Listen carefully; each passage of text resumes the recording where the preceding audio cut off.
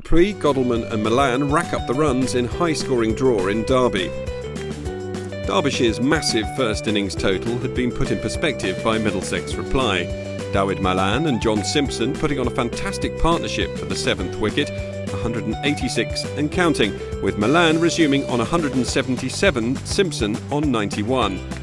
The first milestone of the day was for Malan. He moved to 183, beating his previous best knock of 182 not out. Moments later, Simpson went past his 100. Critchley was introduced into the attack and he made an immediate impact. Dismissing Malan, caught and bowled. 199 in the end for the Welshman, a new first-class best for him. Plooy then came into the attack and grabbed the wicket of Simpson, bowled for 115. And in his next over, Plooy took another trapping helm LBW for 1. Sota and Roland Jones took the total past 500, but Palladino bowled Sota to wrap things up.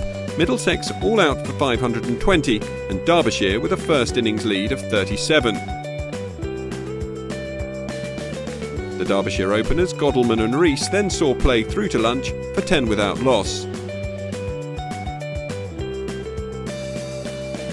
In the afternoon, and Derbyshire started assuredly before Godalming fell, Helm, the bowler, making the breakthrough as Godalming was out for 18.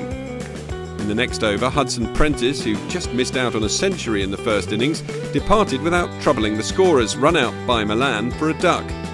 And 4 overs later, Sota took his first of the second innings, trapped Rees LBW for 14.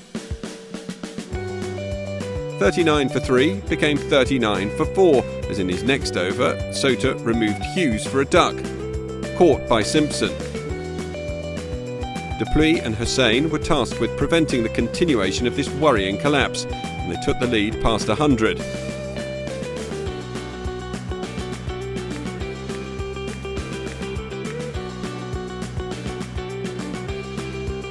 The partnership continued through to tea. The score at the interval, 126 for 4, Hosein not out on 45, Plooy on 40, the lead 163.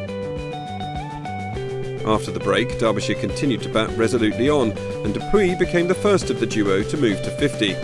Hosein joined him moments later, and they also brought up the 100 partnership.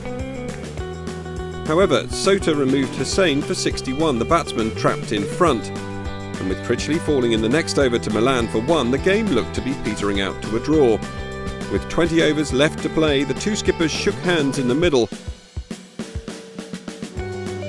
12 points for Derbyshire, 9 for Middlesex, and the home team stay well in the mix for the battle for third.